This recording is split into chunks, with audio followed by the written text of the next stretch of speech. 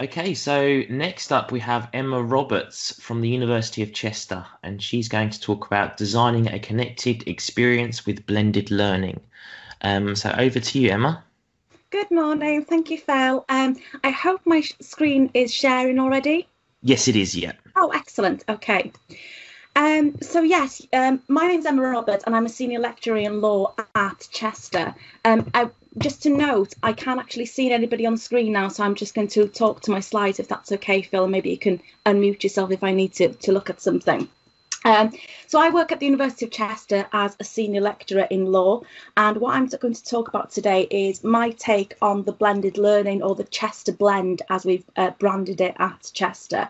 It's simply a whistle-stop tour, as Ruth said earlier, in the implementation of this on a level 4 law module of mine. And my take on it is that the key to getting the right blend, which I think we've all grappled with this year, with it being new to us all, is that we offer a connected experience to our students.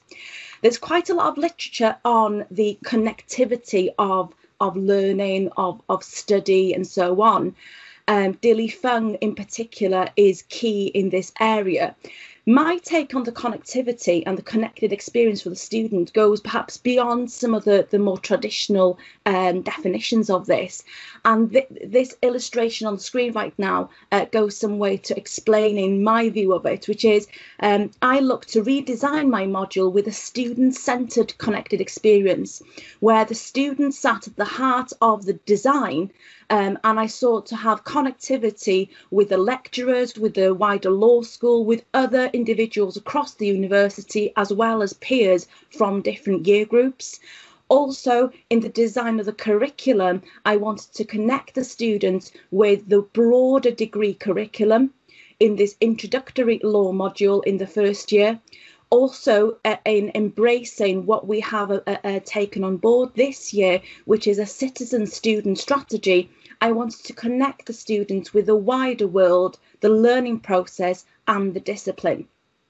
The comments on the right-hand side of the screen there are some of the comments that came out of what I conducted as an enhanced evaluation of what it was that we took from this module, and demonstrating that my approach to the redesign of the module to take it into the blended learning was indeed a success for the purpose of connecting the students to all these multi-faceted areas.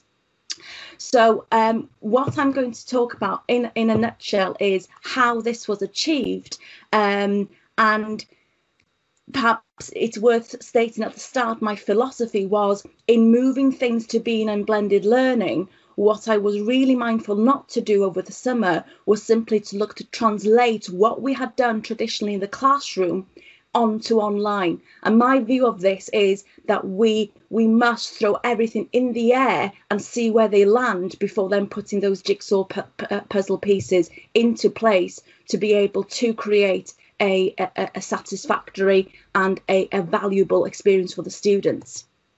So the context of what I'm talking about today is that the module is a legal foundations module. It simply lays the background to how the legal system works, where the law comes from, how law is changed, and it basically forms the foundation of legal study, no matter what background our students are coming in from.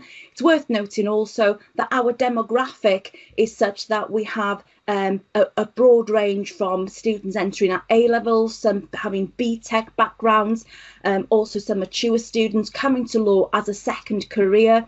And a great deal of our students who are mature students, of course, are balancing work and life, which is a particularly challenging balance this year, as it is for my colleagues too. So bearing all this in mind, then, I sought to redevelop this module, which had in the previous year been front loaded so that students were entering in week 1 of their level 4 studies, and they were taking this 6-week module with myself as the module leader, with assistance from some of my colleagues to lead on some of the seminar groups.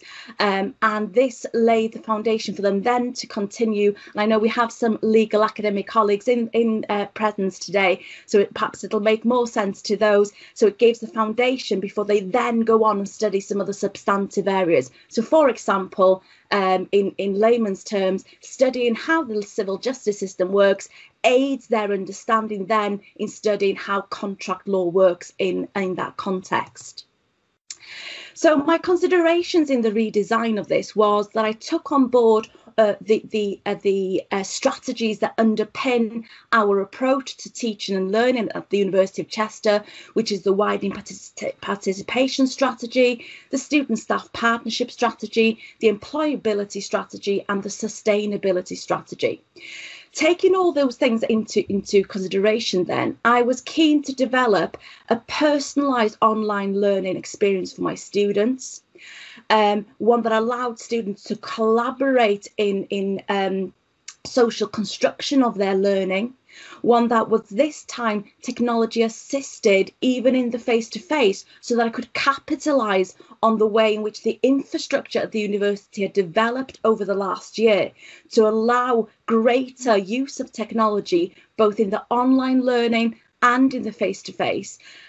At Chester, we were keen to have as much face-to-face contact time as was permitted by the wider national rules and in what term that was possible. I was fortunate in that 6-week period where there wasn't any further lockdown rules. However, there was in Wales, and I myself, I'm speaking this morning from the Isle of Anglesey, which is my home, hence my accent. And so students were in fact impacted in the weeks 5 and 6 because we have so many students coming in from Wales. So some were nervous about crossing the border, although the government has said that education did continue. So back to my considerations in the redesign and what I was working on over the summer then. I was keen also to have elements that allow students to pace their own individual learning so that not all the learning was about the contact time.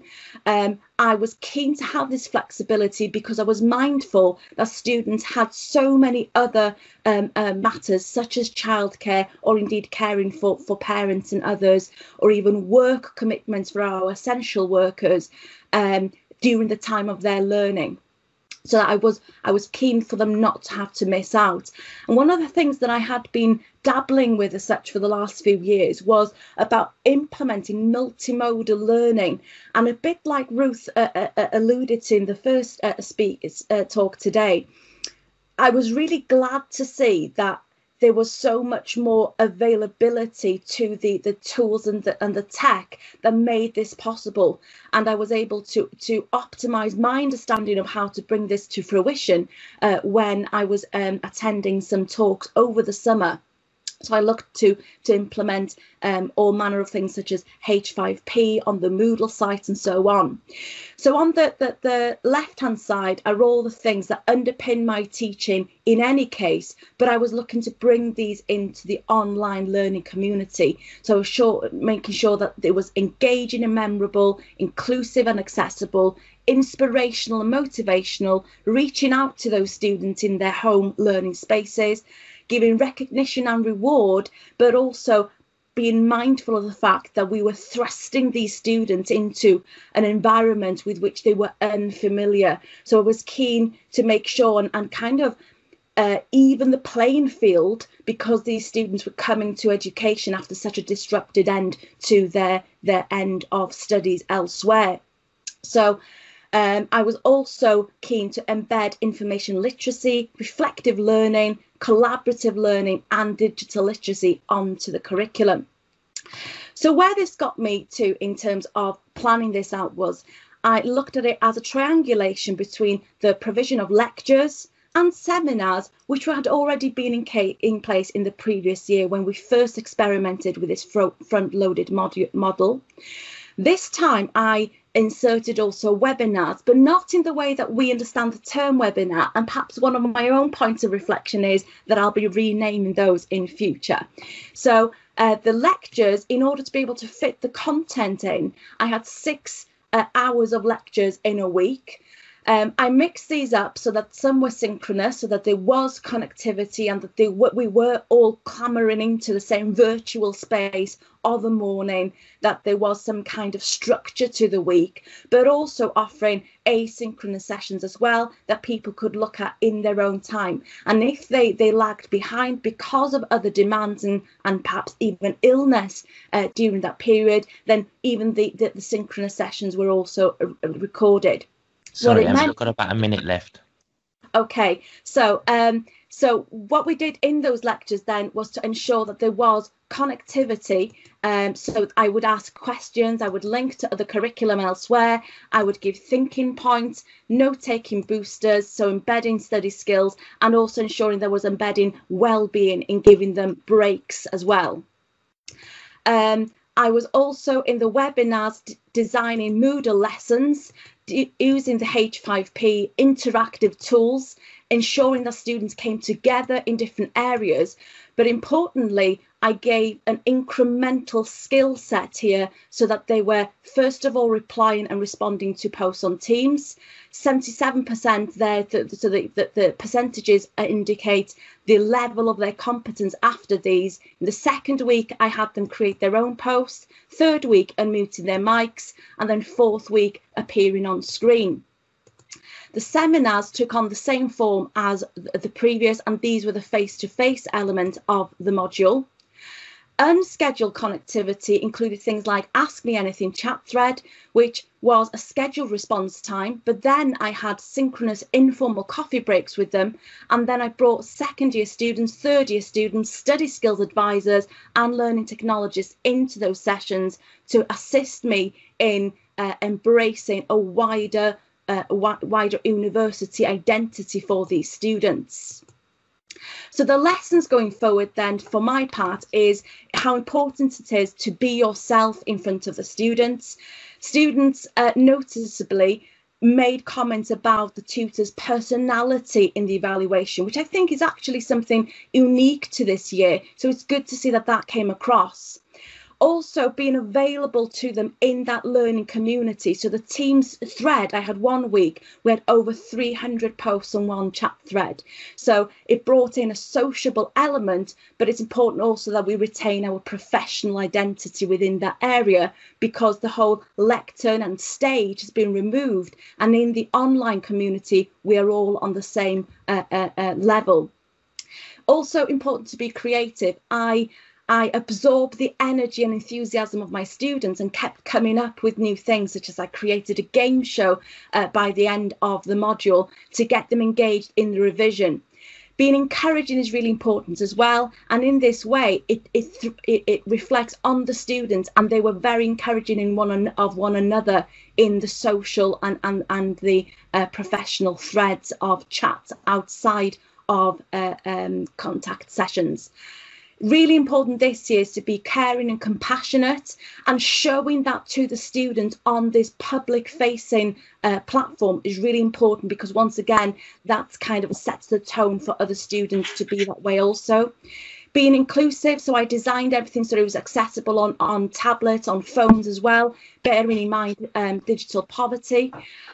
Being supportive, and again, being supportive in this connection is ensuring that other students are supportive of one another, and showing leadership is really important, not managing the situation, but leading things forward. So I had the students work with one another to create peer-generated formative feedback, and they also co-created a revision tool. And perhaps on that same spirit as being, just being is sometimes important too, just being there, being in the learning community, reacting to their posts, because the students really like that level of very simple connectivity. Emma, I'm so sorry. I think we're going to have to stop you there to keep the time. I'm so sorry. It's such an interesting presentation. This slide speaks for itself anyway. So the important thing, I think, is also to remain connected ourselves, such as today's events. That's my final word. Thank you, Phil. That's so nice. Thank you. Thank you so much. We are going to place, if that's okay, all of the slides up in the team after this meeting. So if you wanted to look at them afterwards, then you will be able to. I just have one quick question, if that's okay, Emma. In your previous, I think two previous slides, you said that you need to be available to the students, and that you're right. That's so important. But I was wondering, do you kind of have any boundaries with the students as to the level of how available you are? I mean, do the students expect you to be there 24/7, or how is it you manage It's that? a really interesting question. I have to say, I was exhausted at the end of the 6 weeks. I was more exhausted the previous year, because I was physically running about the place, and I actually was delivering 8 live lectures then. So I was exhausted, but it was such an invigorating experience, and I really do mean it when I say I absorbed their enthusiasm. And so I was able to come up with these creative ideas that I never thought would be possible. In terms of availability, yes, I was available quite a lot. But one of the things my university implemented after the 6 weeks was that they had learning facilitators. So these graduate students coming in and helping. So I think it doesn't have to be the one person. It can be shared across a team. But because of the nature of this module, I just wanted to kind of take that lead and be available, because I wanted them to be aware that I was the person that they were that was most available to them, if that makes sense. To be fair, they weren't. I set boundaries as much as I come across as being a person that is approachable. I had actually had one student, a mature student, saying to me, "I loved the way that you came across and the way that you were there for us and so supportive, but we always knew where we stood with you." And I think that indicates the fact that I set boundaries without being negative. So setting boundaries whilst remaining compassionate and caring and supportive. Thank you so much. I think everyone, certainly me, finds your enthusiasm infectious. So thank you very much for being here today. Right, Emma, we have a few questions in the chat. If you could answer those, that would be so much appreciated. Thank you. On the chat thread? Yes. Yeah. Yes, very happy to. Thank you very much for the opportunity to share today.